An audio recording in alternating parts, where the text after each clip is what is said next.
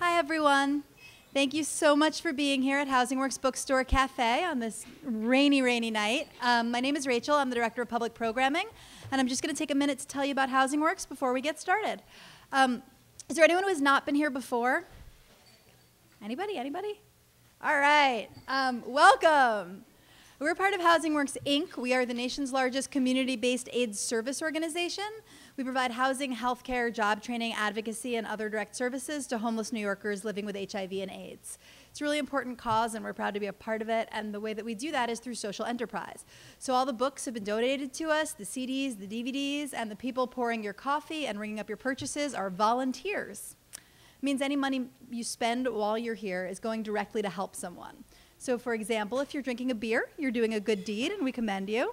If you'd like to have some more beer, 10 glasses of wine, or buy yourself a set of encyclopedias, it all goes to a great cause, so we just really appreciate anything you can do.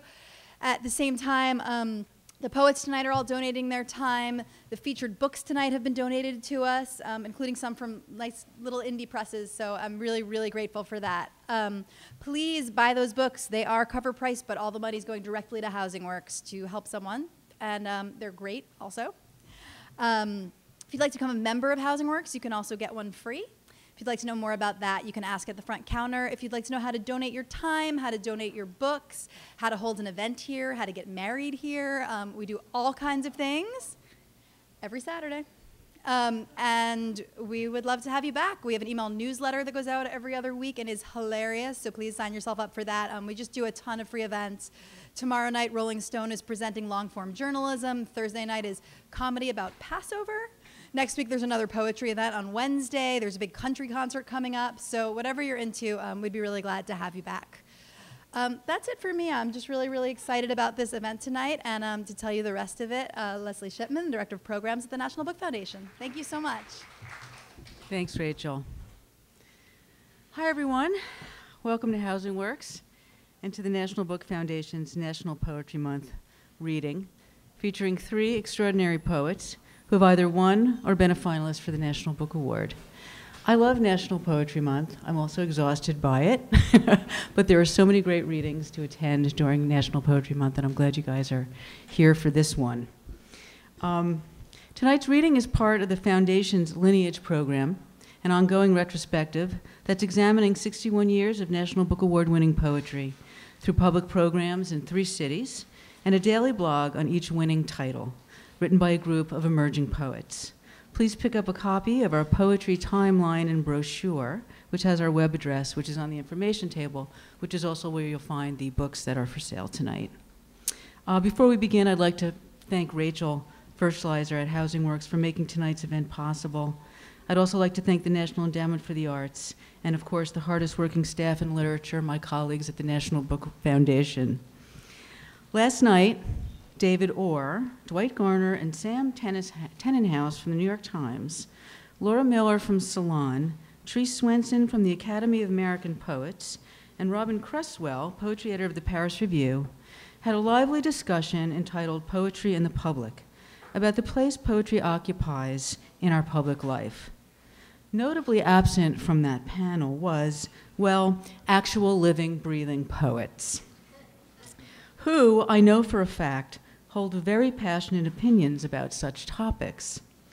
David Orr, who was the primary motivator behind last night's discussion, had originally wanted poets on the panel, but the New York Times, in its infinite wisdom, said he could not be on a panel with writers whose books he may someday review.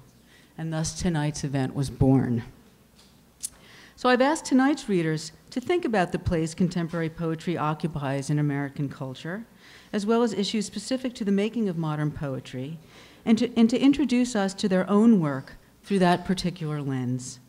We're going to hear from 3 leading American poets tonight, Mark Doty, Kathleen Graeber, and Patricia Smith. Actually, Kathleen's going to read first, then Mark, and then Patricia.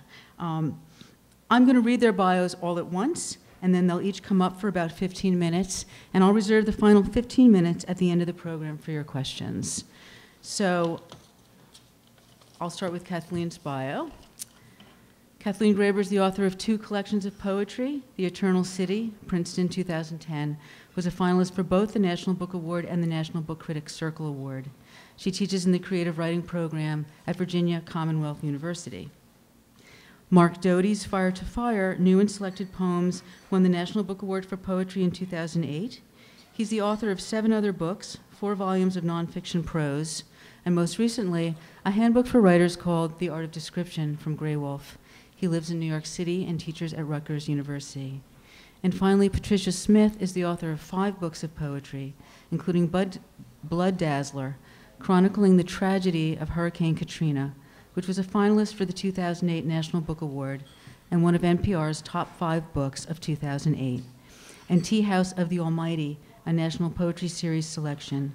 She's a Pushcart Prize winner and 4-time individual champion of the National Poetry Slam, the most successful poet in the competition's history.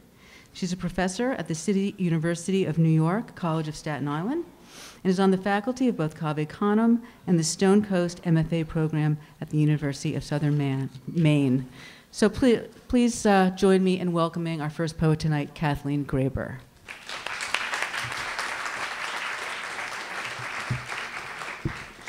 Thank you very much for coming out, and thanks to Housing Works for hosting us tonight.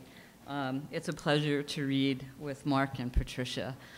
I was here last night in the audience at the critics panel, and to sum up for those of you who weren't here, I can say that probably when people talk about poetry in the public, they're talking about 2 issues primarily, and those would be accessibility and politics. And so the question seems to be, why aren't poems more accessible and easy to understand, and hence they would be more popular if they were?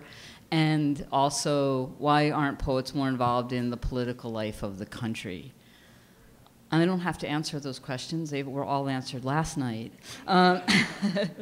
But I did think about that a little bit when I was trying to decide what to read tonight. And in our early exchange of emails, it was proposed that we might read poems by others besides ourselves. And I wanted to read this poem by the Greek poet Constantine Kavafi.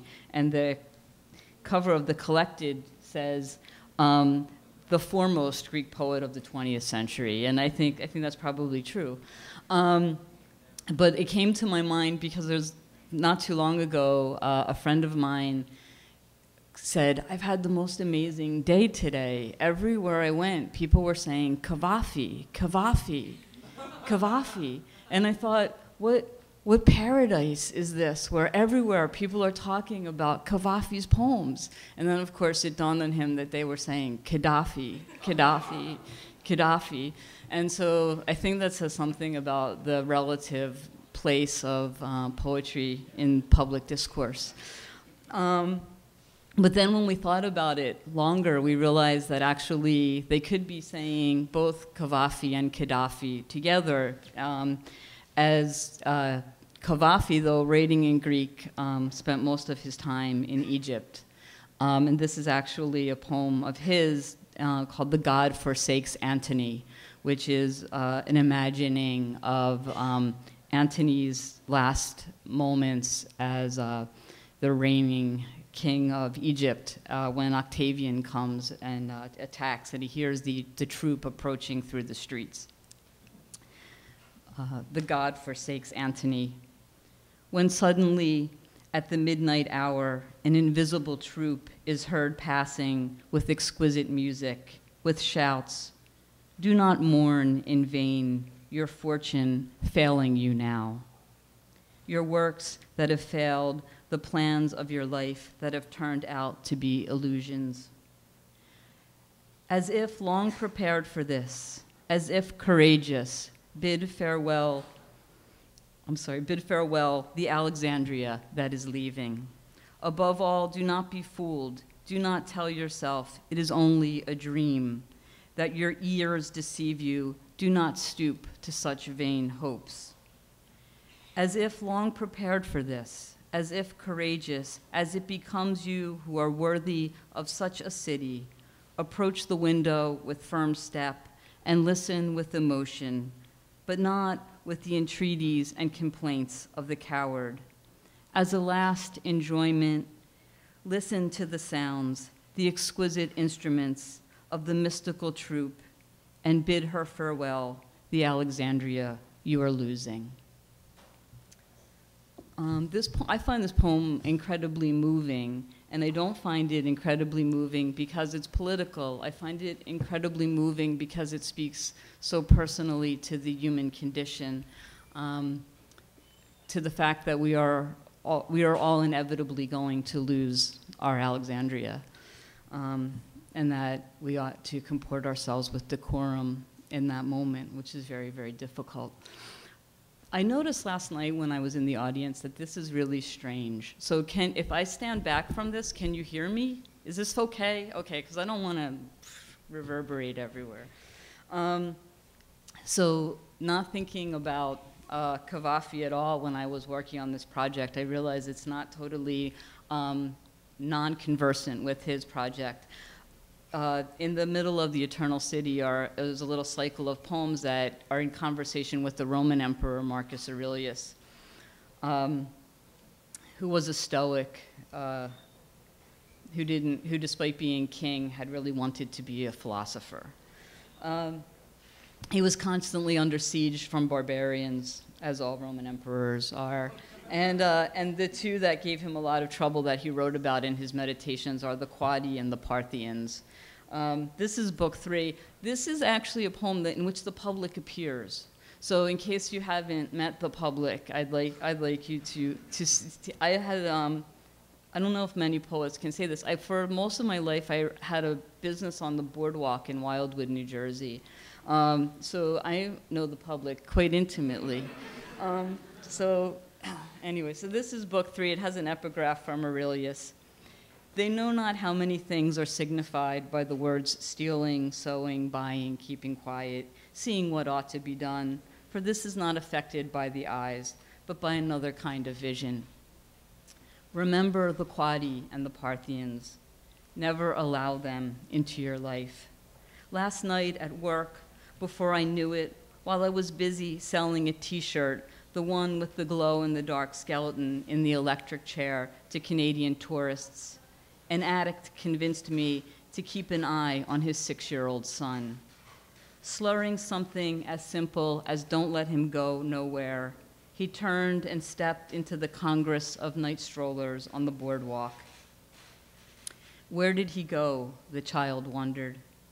After 10 minutes, he asked, "How long has he been gone?" Soon, though, the father returned, stood in the doorway of the shop, called his son's name once, and they vanished. In his relief, the boy forgot the jarred goldfish he'd won by tossing a coin into its bowl.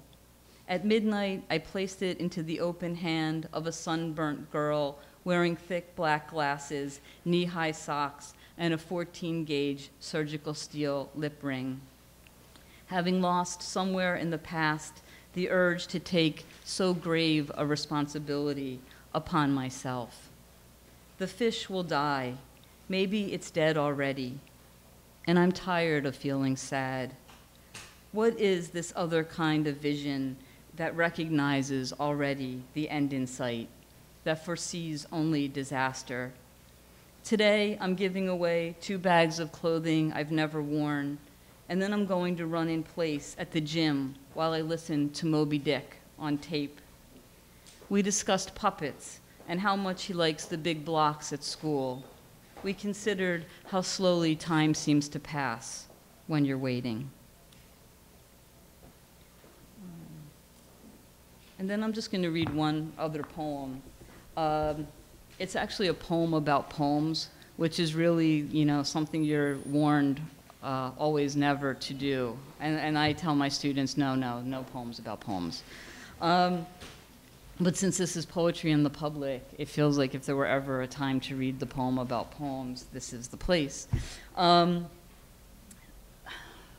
question came up last night about whether or not all American poets think of themselves as a part of a single community, and whether, if put to the question,